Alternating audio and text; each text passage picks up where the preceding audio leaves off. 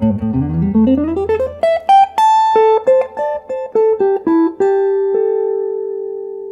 This lesson is about improvising on guitar, soloing on guitar, and specifically connecting scales, how to seamlessly connect between scale shapes when improvising on guitar. We'll talk about how many of us get stuck in fretboard positions when improvising on guitar, soloing in specific scale shapes. Then we'll talk about a specific way to go about connecting scales as one of the solutions to that problem. And lastly, we'll do a little jamming to test out our guitar soloing once we're free from being stuck in scale shapes. I've put out a bunch of videos on how to practice different scale types on the guitar and learn all the positions of those scales. This lesson is about how to apply that knowledge to real music, real improvising on guitar. There's a link in the description to a playlist of all those scale videos if you're trying to work on any particular scale.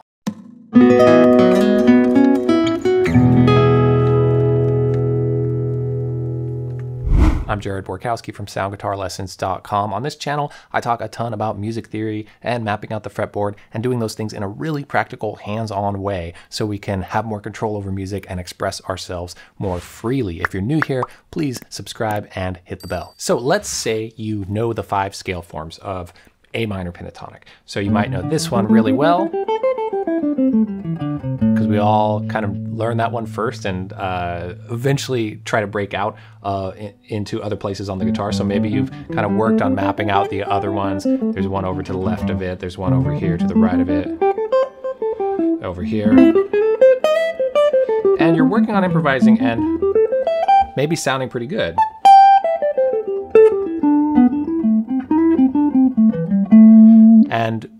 But feeling a little stuck when we work on positions in this way. And I'm a big fan of the scale forms, the scale positions. That's why I made that whole series of videos on mastering those. But it's a very useful and kind of logical way to understand the fretboard. Great to practice that way. But then we do want to see the whole fretboard and break out of that and connect between those scale forms. So this is kind of a very specific strategy to be able to do that. We're not just going to suddenly be able to if we don't find a way to practice it. And that's general practice advice, by the way. Just practicing something and hoping something else happens, as obvious as that sounds, that's how we often practice, right? If you practice over and over again your scale forms and improvising, hoping you'll someday connect between them, but you're not practicing a specific way to connect between them, it's not likely to happen. Maybe little by little, but it's not going directly to the problem. So, again, staying in one position is not a bad thing. It's actually really important to be able to play something musical that we like and feel good about in one position. But of course, we want that freedom to, if we desire, to shift around and play on the guitar. So my point there is that switching scale positions is not going to make us sound better, but it just gives us more options, right? So if we are not sounding good in one position or not feeling like we like what we're playing in one position, switching around, shifting between the positions is not going to improve that. That's kind of more going to be about phrasing and tone and time and what musical ideas we're playing. But of course, we do want that freedom. We want all the options possible. We want to keep kind of mastering the fretboard. So again, let's say you know those 5 positions, and I got those on the screen here for you just so you can see them. And if you don't know them, then check out my video on the 5 positions of the pentatonic scale, and there'll be a link to that in the description. So here's what we want to do if we find ourselves stuck in that way or just not as free with it as we want to be. I want you to know very clearly where all the roots are, okay? So we'll take this first scale form, and the way that I practice scales and recommend practicing scales already targets the root. So again, I went over that in those other videos, but let's just say, okay, you have what you need to kind of see the root really clearly, and then you're improvising, coming back to the root a lot. Just at least as a study to know where the root is, to get used to that sound. And I'm not saying that sound is better. It's a great way to start with your improvising and kind of have that as a home base to go to. So once you know where all the roots are in all these scale form positions, so like this scale form here,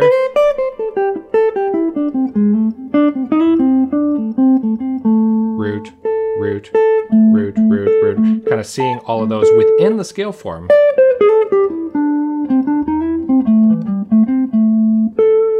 Okay, so do whatever you need to map those out and use my root to root method exercise from the other videos if you need to. But the point is you got to see where those roots are. Now, this is very simple, but again, it's a specific way to practice this that gets the problem figured out. If you're thinking too much in a position, we just want to recognize that every root is part of 2 different scale forms. So we're going to use the root as this kind of, we're anchoring our view on the root we're going to use it as a portal, kind of this thing you can jump through to get to the other side. Now, again, this might seem really obvious, but have we been doing this intentionally? I mean, technically, you could do it with any note of the scale, but use the root. So this root right here, and you're going to say again, well, yeah, I already knew that. But are we using that to practice with it? So this root here is obviously part of this scale form, and then it's part of this scale form. So what we want to do is use those as kind of our portal to switch our view, because what's happening is we're seeing all this collection of notes here, and we're not seeing all this collection of notes here. So you have to consciously have your perspective shift. So let's say I'm practicing here and I'm on this root.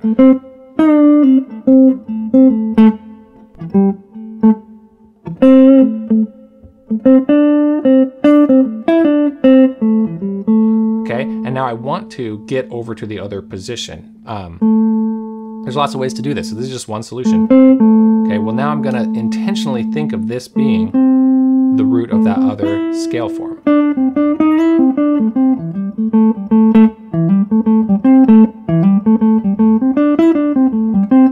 Okay, so now I'm on that root. Now, you'll see how I'm doing this very slowly, but when you do this exercise, and I get to this other root, well now it's part of the one I'm in, but it's on the other side, on the right side of it, you have the next position up. So you can start to do it really seamlessly and really fast even if you get used to this. So, okay, now I was playing here.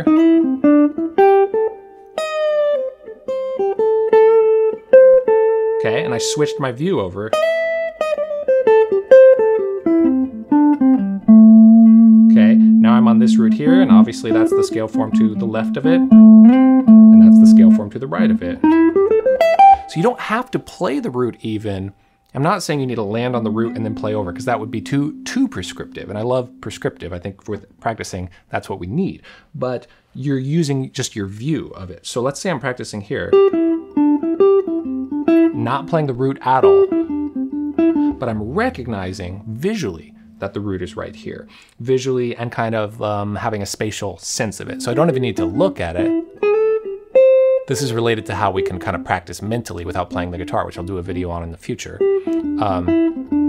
where I'm very aware of this right here, that root. I can kind of sense it, kind of just know where that is. Much like, you know, you're not looking at your hand if you're looking away, but you're very aware of where it is, right? Or you're not, if you're sitting at a table and you look up and you're not looking at the table, you still have this sense of like, oh yeah, it's right there. I was just, you know, my hand was just on it or something. So again, whatever way you want to describe that, we're so aware of these roots. Now, let's say I'm not even playing the root, and I'm still using that as, again, I call it anchoring my view, using that as my view. So now I'm going to play this note up here. I went from 4 to 5 of the scale because I'm so aware of how that fits around the root. This skill is useful. This kind of anchoring the view is useful in so many ways. So if you practice it here, it'll actually come in handy with using chord shapes, chord inversions, different kinds of voicings and stuff like that when you're playing harmonically as well. So that's it. That's really the technique. Of course, I like to always make sure that we have kind of a step-by-step way to practice it, because that's the general idea. You can play around with that. But step-by-step way to practice it would just be basically improvise in the first position. When I say first position, I just mean whatever's furthest left of the neck. There's not really a label to each one. And then use that perspective shift to switch over, and then find the next root that's overlapping the one you're on and the next one, and use that perspective shift to switch over to that next one.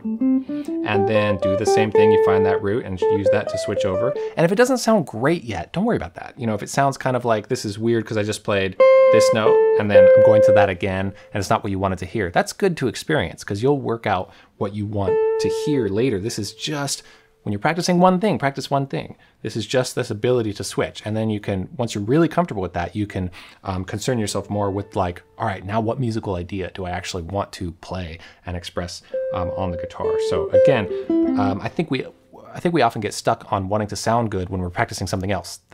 It might sound weird, but some stuff we need to practice isn't about sounding good yet. It's about a certain skill that is going to be very useful when we go back to wanting to, play something really meaningful to us. So a bit of kind of practice strategy advice there. So once I'm here, then I'm see that root and switch over to that. Switch over to that next scale form, and then work your way back down at all. And again, best advice I can give you is just don't sweat if it doesn't sound like you want it to yet, or like amazing, like a great guitar solo, right? You're working on a certain skill. You're working on kind of a muscle that then you can use in the real music situation. So now I'm just going to go through and demonstrate a little bit of jamming, switching between the scale forms. And now, since I just explained everything that's going on in my head with how to do it, you can kind of think about it from that context. And even if once you get it down, you're kind of doing it quickly and intuitively because you want to think about, the actual music while you're playing, it still comes from that one skill. So as I play around with this stuff, you can know, oh, okay, that's how the shifting is happening.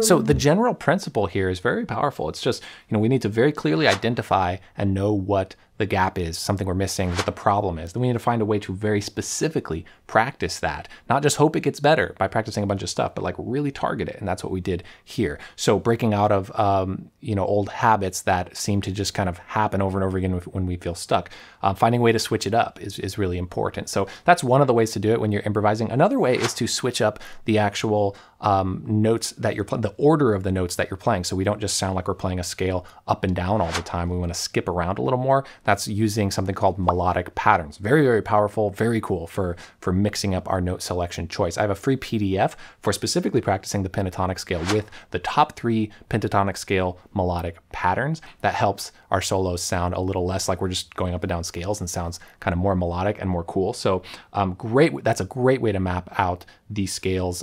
So we don't just see what note is next, we can see the whole thing and jump to anything. So I made that as a free resource. That's really cool and I highly recommend it. It is in a link in the description. You'll see it down there if you want to grab it and have a little kind of sheet in front of you to practice with. I put out a video every Tuesday and I love making little free resources like that pentatonic scale pattern one, things that you can kind of have in front of you and tangibly use when you're practicing. So next week, I'm actually going to do a video that's a walkthrough of a super thorough chord chart that I made that I talk about on this channel a lot. So if you've seen other videos, you've heard me talk about that. But I'm going to do kind of a demo walkthrough of how that chord chart works. It's going to be really cool if you're interested in music theory and a bunch of chord options or chord extensions or playing in multiple keys the same progressions. Check that video out. That'll be next week. Hope to see you there. Thanks for watching. Take care. Happy practicing.